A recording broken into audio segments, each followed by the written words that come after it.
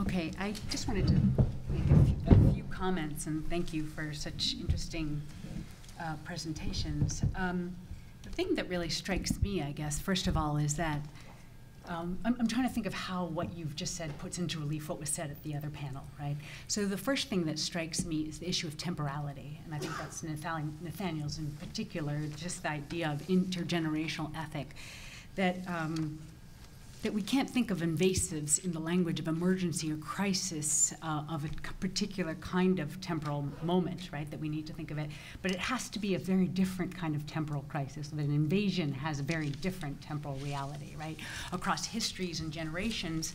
And if we think of nuclear, that kind of a threat as well. That's hundreds and thousands and millions of years. And I'm going to just refer to David's other work, which he didn't talk about here, but is the relationship between self and other that's helped to challenge theories of immunology, actually, which also gives us a very different temporality that the immune system has developed over, incredibly long periods of time. So I just think that how does this kind of make us think of invasion and invasive others differently in terms of, when we think in terms of very different time frames, right? The second one is distance, which I think Vin Kim has also brought up, that how close or how far does an invasive other have to be infected, in some ways, right? What's the infecting agent? Can it be in you, right, already, and then and suddenly become invasive in some particular way, as a cancer, of course, can be.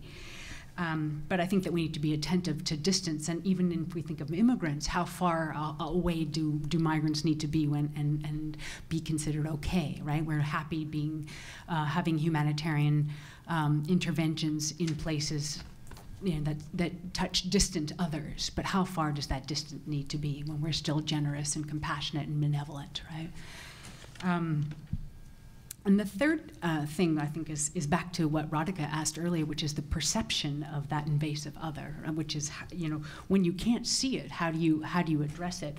And I think again, I was thinking about that with your presentation, Vin Kim, that on the one hand we think, okay, it can't be witchcraft because it doesn't follow the right pattern. But on the other hand, if we don't see the bodies, we don't see what caused them, then what is the invasive? What's the problem here? So I think, by bringing in the issue of disease and pathogens, we kind of, I think it allows us to think across, it brings in those things to the conversation about people as well, I think that are very important.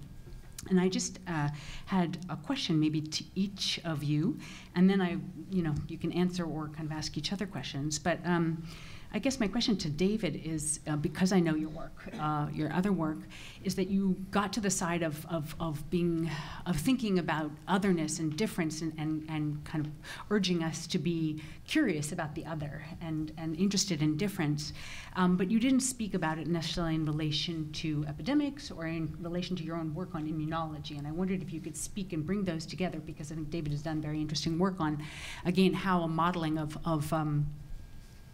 self and other has actually changed, or we should think immunological models have changed our understandings of the boundaries between self and other. I mean, I guess it goes back and forth, how we think about that. So this is, again, taking it beyond metaphor to think about how different models actually really change our perception of what difference is and where it begins and where it ends. So I wanted you to speak maybe a bit about that. Nathaniel, I think it's super interesting to think about the connectedness of all of this and how mosquitoes thrive in the certain kinds of trash that we produce in very privileged areas. So I wondered if you could speak more about this notion of eco-health, because the idea is that, we bring everything together into one larger ecosystem that's, and think about health in those terms. And I wonder if that's a way to challenge the invasive language in some sense, or what you think about that kind of a concept. And to Vin Kim, I think the similarities, obviously, and I think you've noticed this, between isolation camps and detention centers are interesting. And I wondered if you could speak a little bit more, since you've worked with refugees, about the logics of these camps and centers and how one plays on the other or not, right? I mean, I'm struck, of course, by the fact that those who are put in detention centers or camps or container camps and treated like goods are seen as entirely have no value whatsoever, whereas the folks in these isolation camps actually somehow garner a very particular kind of value. So maybe if you can speak a little bit to that. Go for it. And you don't need to address that. You can also speak to each other. So. Let's follow protocol. Oh, all right. I'll go up to bat first. Miriam, thanks very much. I very much like the way you characterized your three domains: perceptions of invasive other, issues of distance, and issues of temporality. What Miriam is referring to, the work that I didn't talk about, has to do with actually spending a couple of decades not only talking to patients and clinicians, but also working with theoretical immunologists around their views of what immunology actually consists in. And of course, for most people, our immune system is only and principally a defense mechanism. It's what protects us from that radical other. And in fact, it's commonly understood not only by you and me, but also by people who do research in this area as a mechanism for recognizing and eliminating non-self, however that is defined. Now, this model is one that emerges very profoundly, interestingly enough, during the Cold War era. In fact, you have no evidence for any discussion about the immune system before the late 60s, which historian of immunology Emery Moulin has written about extensively. I mean, immunity, yes, but not this idea, to get back to the comment about the invisible, nefarious armies at war within the self. Not in that way until the late 1960s and during the principally during the Cold War era. So there's a lot that could be said about that. But what I want to do is actually address Miriam's comment about why this model persists. I can't say that I have all the answers for that, but I can say that it has persisted even though many immunologists have found it very unsatisfactory. And there are some concrete reasons for this. One of them is the fact that when we talk about, for example, the AIDS virus or another virus that infects us, in fact, viruses have no motility. They're not alive. They're just information.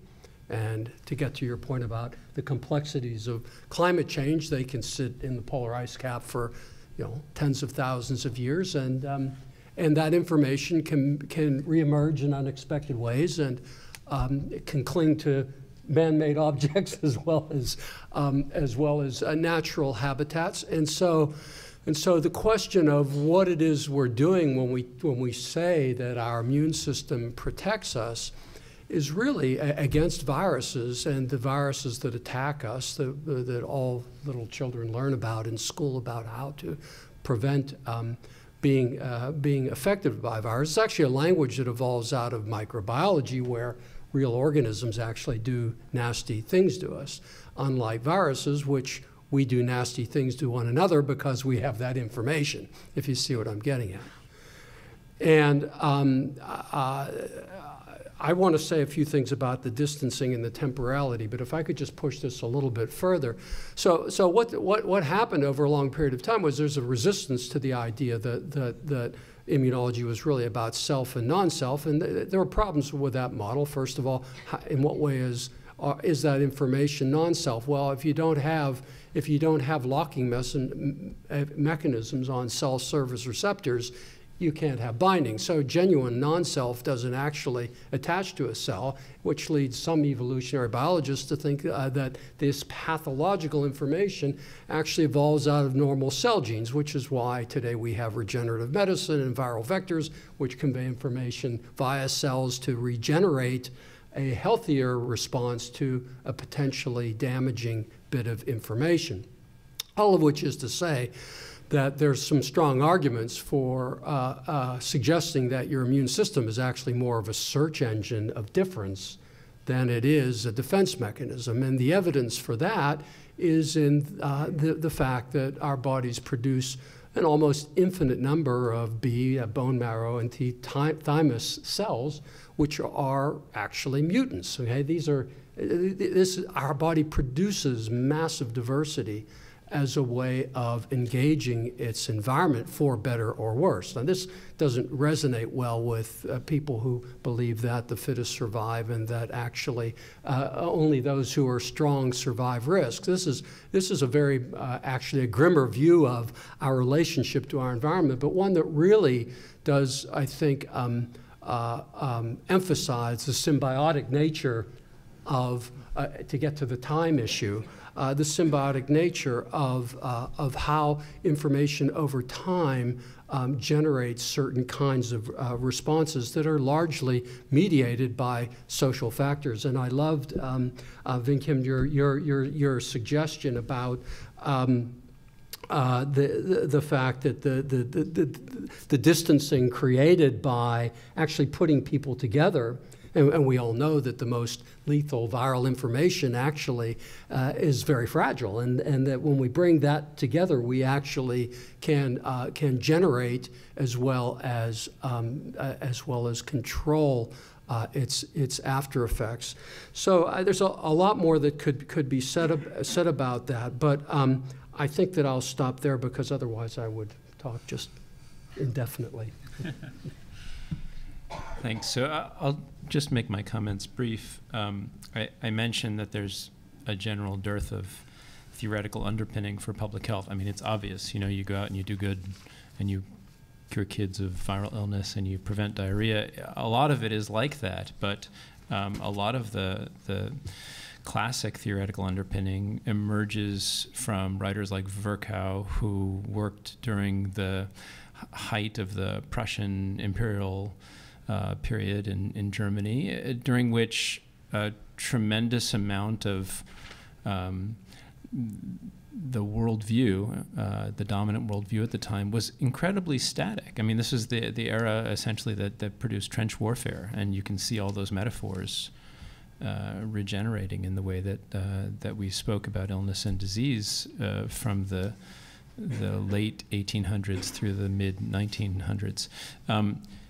I do think that given the pace of change in the interactions between humans and the environment, of which Zika is I think, going to be a harbinger / classic example, that the time is ripe for us to try to assist those who have the ability to throw $4 billion, $5 billion at a problem.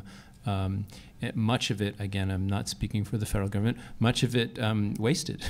You know, I think that the total number of individuals who were treated in the something on the order of 800 to 1,000 beds that were created by the U.S. Army in West Africa amounted to 25 people. I mean, this is the number that was public, so I'm sure that those of you on the ground have different numbers.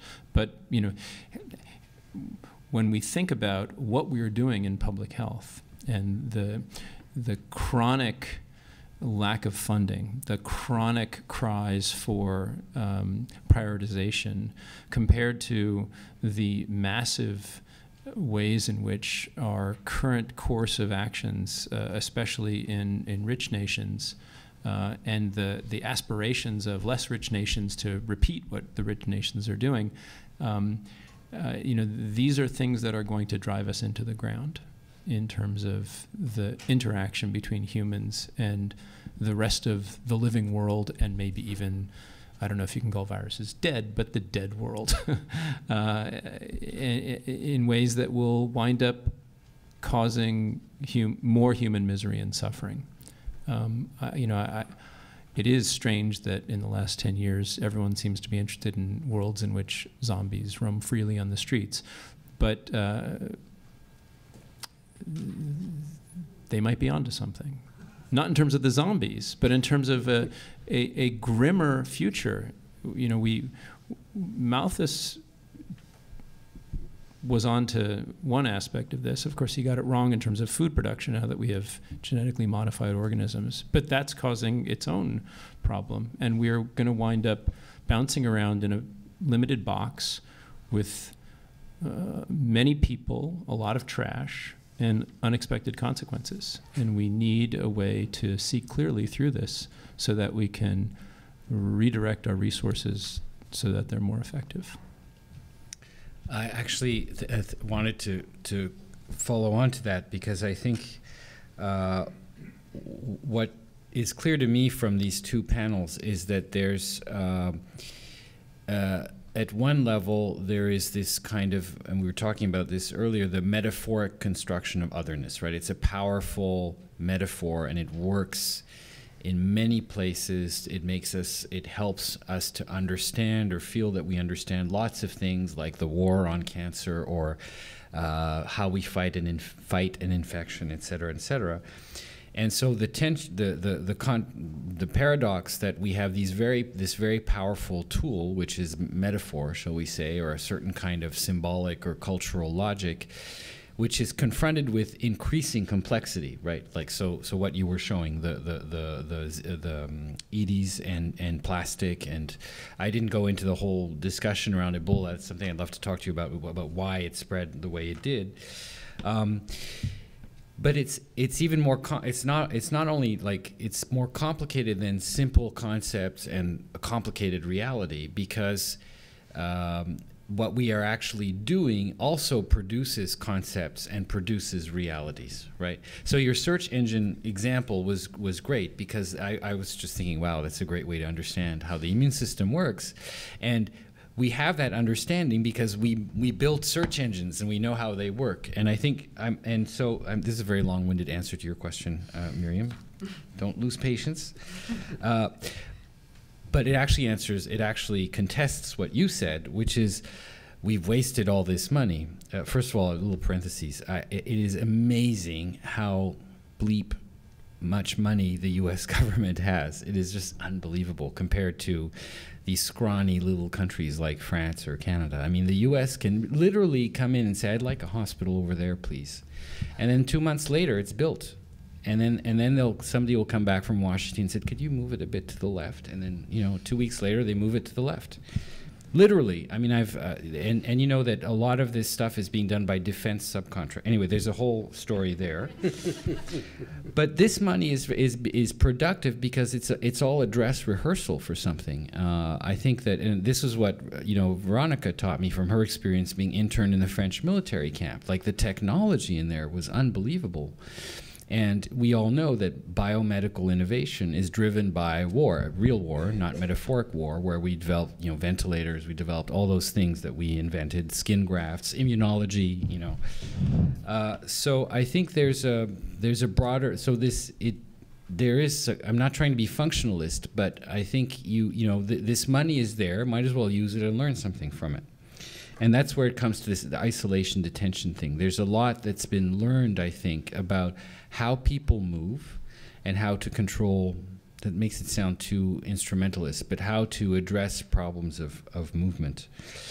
I wanted to say just something very quickly about what we've seen around, to come back to this question of otherness and invasion. I think these metaphors of invasion and other don't work. That's what I want to argue, because the phenomena we're talking about have to do with connectivity, right? And with sameness, right? And that's what, I thought of that because of what you said, right? The self, non-self. So somebody who's the same as someone else can't, in a, metaphoric level. When you're the same, you can't be touched by another, right? So the thing that it's movement that produces otherness and that produces the possibility of infection, not only materially in the real world, but perhaps also symbolically. I don't know. We want to open the floor to questions. We would start with Jean at the back. I just wanted to come right back to where you ended, because the metaphors don't work for us analytically, but we still use them, and certainly people in context use them. Yeah. And it's, in some senses, isn't there a connection between the very complexity, the multidimensionality of all of this, the degree to which, as you say, the intervention was based on a prediction that was wrong to start with. It had its own sense of temporality. What was existing on the ground had another sense of temporality. The two things exist in symbiosis, in a kind of negative dialectic that produce yet something else.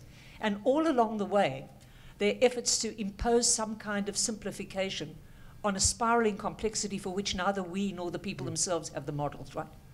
So the question of the kind of temporality that gets imposed on it, and why the kind of constant appeal of the kind of neo-colonial or eugenic metaphors, is precisely because, in a way, they seem to impose some kind of, not only order, but some kind of mode, an order which has within it a kind of directive to practice.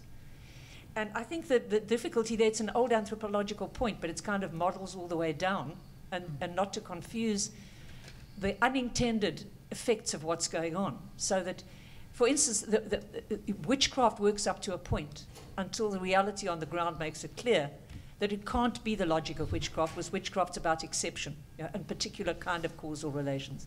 And then one moves to something else. But the question for me is that, first of all, that there's such extraordinary complexity, and that we see through a glass darkly when we begin to work with immunological models. I mean, the whole business of autoimmunity, for instance, and what that might mean to all of this. But nevertheless, the metaphors are there, and they come back as modes, and like the temporality that imposes a kind of simple linear line or two lines on something which actually is multiply temporal and dialectical all along. Which gets to the question of, A, can we really be simply rational about the fact that we shouldn't have spent the money and we could have done something better, because we only know that in retrospect, right, in some senses. And B, the question is, what actually is being generated here? And it seemed to me that where you ended, Vin Kim, by this question, why do these people matter so much? But you kind of answered the question yourself in many ways. At one level, there's a kind of neo-military, sort of anticipatory logic. Another level, there's the whole question of the production of the image of control. That in fact there is a way in which we can act upon this reality, and it's a metonym or a microcosm of other things. And then there's the production of virtue, and there's the production of competitive abilities to kind of mobilize science and knowledge. So all of those things seem to come into it. Can I comment on that? I really appreciate your wrapping that all into a very cogent paragraph. But let me add one other interesting facet. So I had the privilege, opportunity, happenstance of being in the group in Washington that was responsible for many of these modeling results, and also connected with the group at CDC, who famously published this 1.1 to 1.3 million figure. Neither of those numbers or efforts were the thing that led to the boots on the ground. That was a totally different, although related, metaphor, which was that it was elevated on the basis of, especially the CDC modeling number, to an issue of national security. So this is very interesting. So it played no role. It played a role to set the stage for further discussions among the national security staff about how that number would pose a threat to national security. Yes. And once it went into the realm of a national security issue, my new key informant, it assumed a completely different life of its own within the federal government, and that's when the Defense Department came on board. And I don't have direct knowledge of this, but my sense is, at that point, probably someone high up in the chain turned to someone else high up in the chain and said, what can you do about this? And they said, we can build 18 hospitals, and here's the price tag. And that's how that number came about. It's a very, we need to have a different conference about national security and health to make full sense of that. But that just extends this interesting set of dialectics that wound up producing something. And I would fully agree that this was not wasted money. This could have been put on the ground in ways that were different. So for example, I'm sure You know that there were architectural school competitions in the fall of 2014, and some of the most innovative suggestions were for helicopter liftable, fully contained aluminum treatment units that would be brought to where these little popcorn outcroppings of disease were when they were needed, instead of centralizing everyone in a way that potentially contributed to propagation of the infection. So that gets back to, Vicky, what you were saying before about these things beginning in the military, the air transportable hospitals, and virtually all of these innovations. I'd just like to, Gene, if I could, I want to push what you were saying a bit, because I think there's something really interesting tied there between that and Vin Kim, what you were saying about the unintended consequences, because when I look at the history of immunology, I mean, it's almost as if immunologists have been pushed. They've been pushed to conclusions they've been resisting to want to accept. You see what I'm saying? Because the powerful metaphor is the one that came about when microbiology, Salk, Sabin, the rest of them wiped out embryology. Yeah.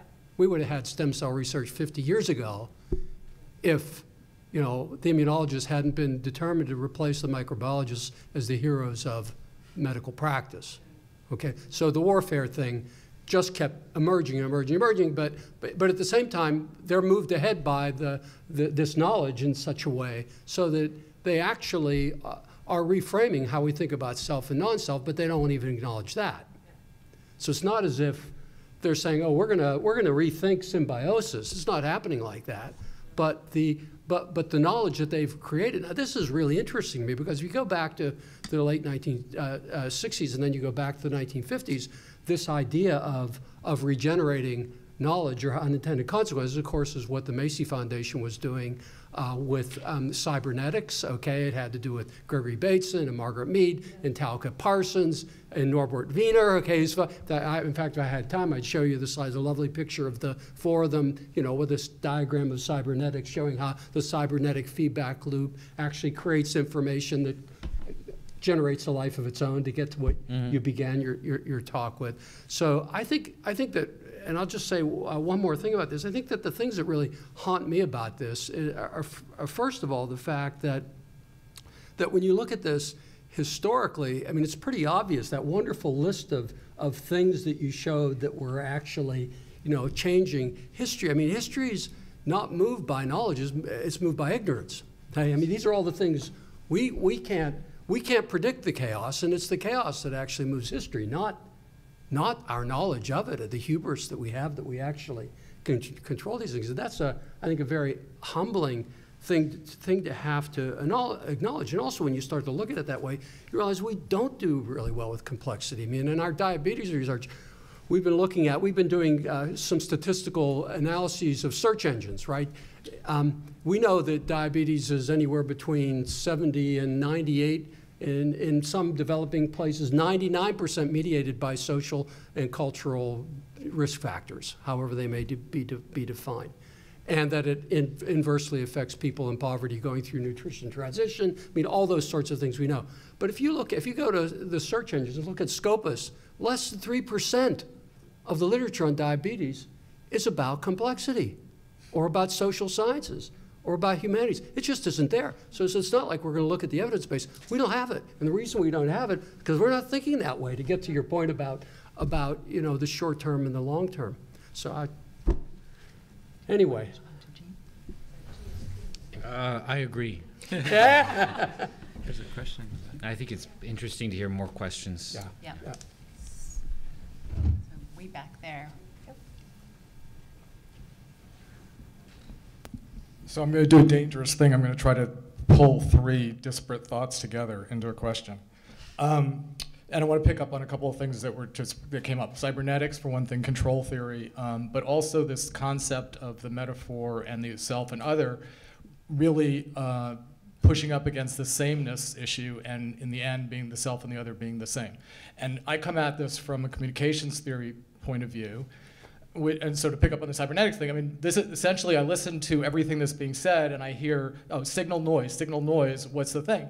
And communication theory, which, you know, in the 50s struggled with this thinking of noise as the other and signal as the self, really came to understand that signal and noise were the same thing. And the only issue was which information is relevant now and which information may be relevant in the future, and how much of that future stuff can you do away with, but still deal with novel inputs when they come in. So, you know, again, and it's a very mathematically theoretical in communications theory, you can actually calculate the optimal amount of noise to keep in a system so that it can deal with novel inputs. So going back to Nathaniel's point about that public health doesn't really have an ethics, a theoretical ethics. My question, or listening to you guys, my response to it is, you know, the ethics of public health really ought to be the calculation of the optimal amount of grimness to allow in the system that provides impetus for resources to be motivated to deal with the problem, and also leaves enough novel chaos out there that can deal with new novel threats and things that we haven't thought of, that organisms haven't been willing, or haven't evolved yet to deal with. And now I lost my third point. I've lost my third one because I went all the way around in a circle. But I'll leave it at that. I mean, I don't know. I thought there was a really interesting thread that went through all of those pieces that comes back, and it's a place that again also in the to pick up on Rumsfeld's point of the unknown unknowns, which is what I deal with a lot of the time in the context of national security and intelligence community. There is a framework for dealing with decision making under uncertainty. I mean, the Kneffin framework, I'm sure that you guys have known about, and everything else. Essentially, that is the theoretical framework that you ought to be applying to public health. I'll stop there. Thank you. I would agree, and I can also assure you that I don't know of anyone who's doing that. Outside of what is most likely a robust intramilitary discussion about issues like that. There's obviously, as I'm sure you can imagine, a complete bifurcation in terms of what they call force protection, public health, and the rest of public health. And there are many locations around the United States, for example, that are devoted to advancing the science of force protection in many ways. In light of all the uncertainty of where U.S. forces and related NATO forces might be deployed. So the problem with the rest of public health learning from that is that much of it is inaccessible. But I think that there is, I love this notion of optimal grimness. I hadn't put those two words together in quite that way before, but I think that there is there's a reluctance among anyone in public health to admit to any grimness at all, aside from grimness as a failure of a legitimate effort. And of course, there's been interesting critiques of folks like Paul Farmer, who obviously is a champion of increasing healthcare availability for everyone in the world, especially those with the least resources. But there's been a type of critique that I'm only now learning about, and certainly would love to look into more, that claims that this is not sufficiently a deep enough dive into the structural impediments to these. This is essentially pasting things over. So lots of issues, but I really appreciate your comment.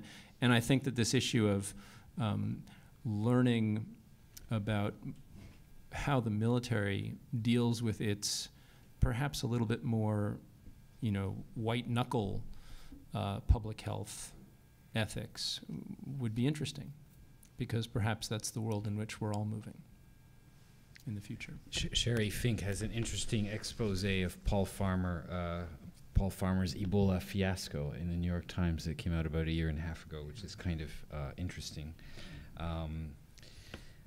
I just wanted, I think that the temporality thing and the idea that you have to know the future to know what differentiates signal from noise is a very interesting concept that comes back to what Jean said. And I'm now going to be a bit provocative and say this is all a form of politics, I think, because how can you know the future? And it's all about making the future by claiming to know the future. So this is the equivalent of when Bush invaded Iraq, the whole neocon thing around reality-based journalism versus, do you remember this thing about we actually don't care what the reality is, we're making reality?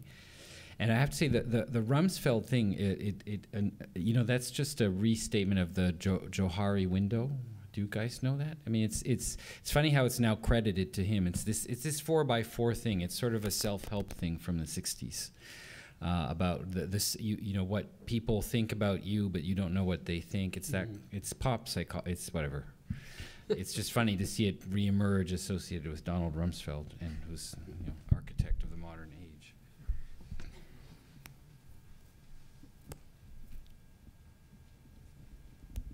Hi. One of the things that really struck me was this whole idea of the resistance versus resilience, and how, I guess, every time that we have the invasive other, it's sort of like leading to change.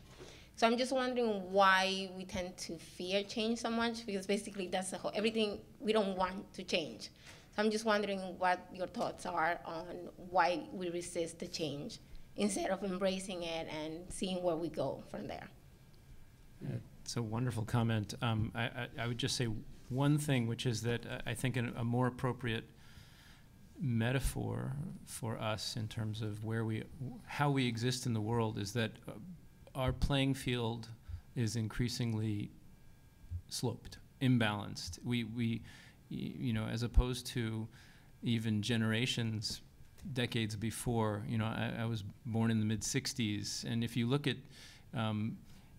any number of metrics, population growth, coral bleaching, you name it, that's when things, of course I'm biased because this is my lifetime, that's when things started to go bad, just when I was born. But really, we everything, this is like a trope from a bad movie, everything is accelerating. Mm-hmm. And not recognizing that is something that policymakers do at their peril, especially in a setting as fluid as we now see with something like Zika, which didn't exist when this conference was being organized as a public health threat. We are just going to see more of these, and they're going to hit us in different ways. And this definitely does require a new set of balancing skills. The problem, as I see it from inside Washington and down in CDC and on the international scene, is that it's a very slow-moving ship. And I think that change like that will come slowly and with difficulty, if at all. Sure. I'd like to add to that. It's a very nice response. I think the only thing I'd like to add is that part of the reason that risks are risks is that most of the time they don't work. So that is to say that if we think that, we call them calculated risks, but by and large, people are conditioned, as it were, to follow. I mean, you and I are doing this. We're making a contract, and we do this thousands of times in any given day. I mean, we follow one another. I don't mean that in a negative sense, but I think that biologically, that's how we get by, and we assume that we have some kind of collective agreement. So people who don't or can't follow, who are defective followers, who actually take chances, realize right away. I mean, I have a close friend who's a neuropsychologist who studies this, and he says that the funny thing is that you can look at the homeless person and Einstein in his bedroom slippers and say that there's some parallel in terms of these people not fitting in, but the difference between the the person who actually takes the risk and does something different that has an impact, the very unusual person, that's the first point, and the homeless person is that the person who has that impact realizes when they become vulnerable that they need to recruit allies pretty quickly. That is to say that risk is a pretty difficult place to be. And I think that what's really, for me, humbling about thinking about something like the immune system as a search engine is that it suggests to us that we need to take these risks all the time in order to be symbiotically engaged with our environment. And some of these actually are quite potentially dangerous, but most of them aren't. You know, our immune systems are, you know, these are mutation transformation factories that are processing information all the time, and most of it doesn't necessarily have a negative impact upon us. But the risk part of it, I think, is really, yeah, I think that it's the big one, because evolution can't answer that. You know, you have no idea whether a risk is conditioning or it makes you look like the non-survivor until after it's over. Then you tell that nice little story about how you were conditioned to survive, you know.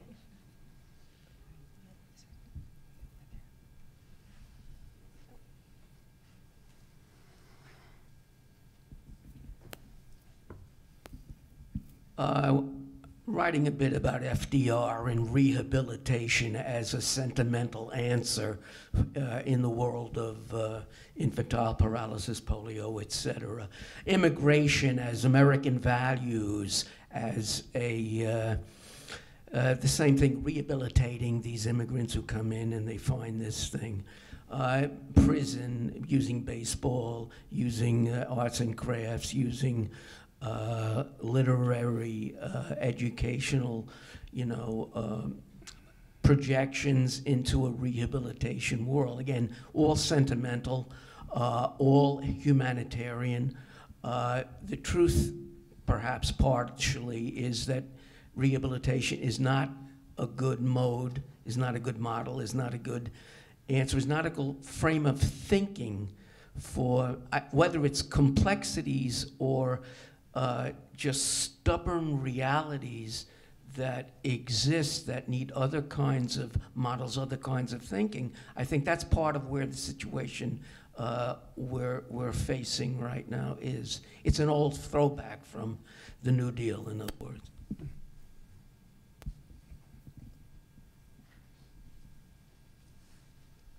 Are there any other questions? We can tag them on. Okay. There's two here.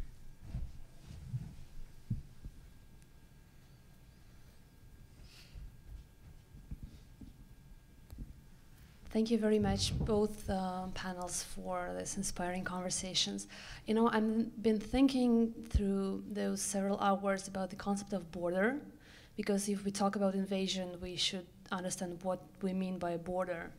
And in this sort of borderless world that is promoted heavily nowadays, and with internet and infrastructure and everything, we still have this issue of a border in Europe, and especially physical border in terms of viruses, and viruses invading us and invading our nations. Maybe if you could speak a bit to the concept of border in the modern world, like how we can, has it changed since through these years, through the generations, or do we still have to have this type of a border in terms of nations and peoples and similar things? Thank you. Thank you.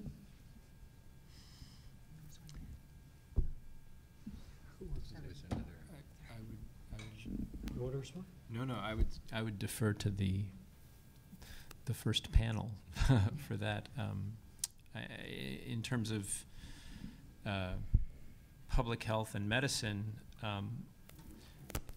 I think Zika and other viral diseases like that continue to surprise us with how they break down our internal borders. I mean, talk about a microbiological wonder.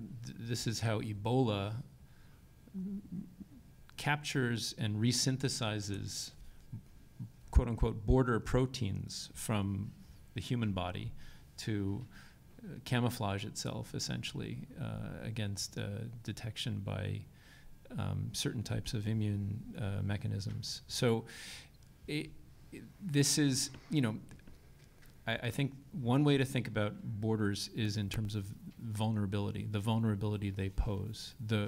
In terms of political borders, the amount of stature that we give them in terms of keeping us protected. From a biological perspective, the ability of protections that have evolved in both humans and animals to provide protection and the ways that they can be subverted. Every time we put up a wall, that wall will have some vulnerability, and the risk is that something will exploit that vulnerability. Biology is at its finest and most devious when it does that, and it does it all the time. I just want to add one other comment here. Oh, I'm sorry, did you want to? No, you can respond to both. I'm just saying there were two questions up there. Yeah, the FDR question, I don't have a response to that.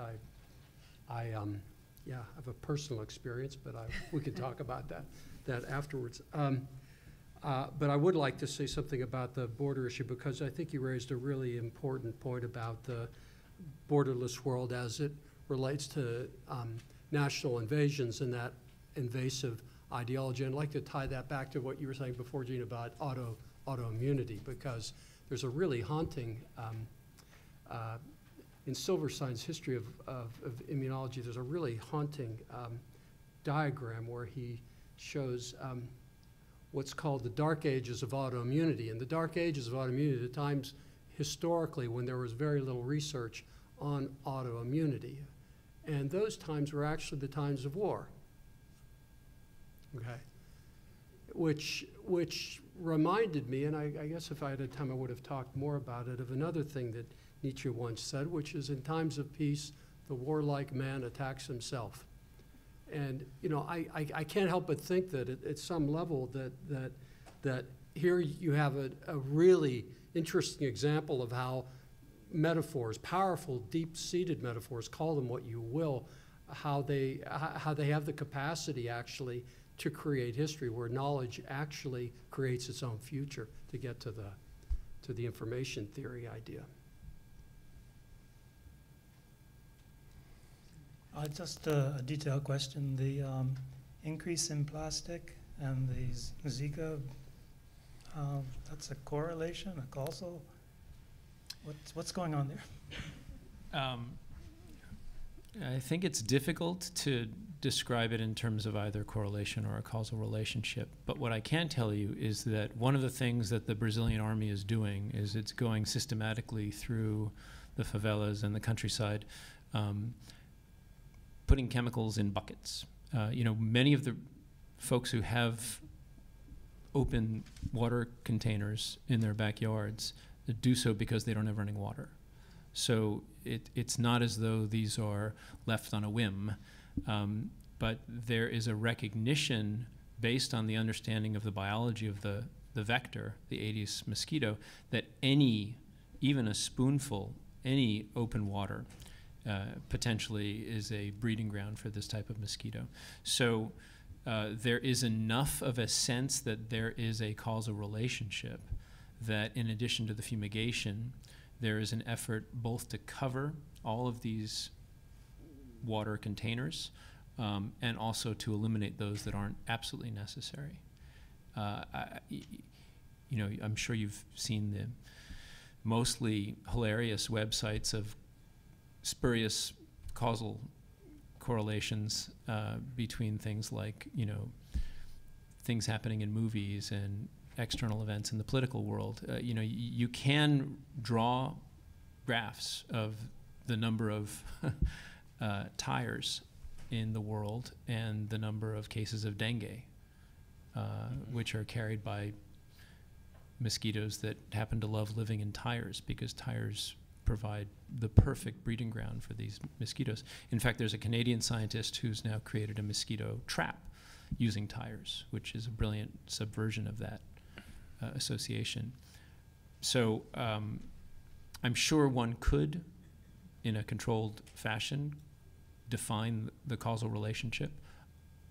Personally, I don't think it's necessary. I think that the association is reasonable enough and has been seen across the globe enough to support what the basic entomology suggests would occur.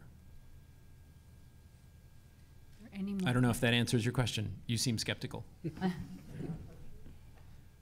What is the suggestion? That the increase in plastic is directly leading to more breeding grounds? More breeding grounds. For the Aedes aegypti and for the Aedes albopictus, yes. That's correct. But I had heard also there was something about increased trade and recycled, what do you call them? No, tires. Tires, yes. From French, because how did that mosquito get from French Polynesia to Brazil? Sure, sure. It's kind of I far. mean, they don't fly more than about 100 yards, 100 meters in any direction. So they had to be transported. Yep. Are there any more questions? Anything else you guys want to say, ask each other? Thank you very much. Yes, thank you for your patience and Forbearance. your forbearance with us. Thank you so much, and we start again tomorrow at noon with an ideas panel and then one on ecologies. Thank you so much for coming.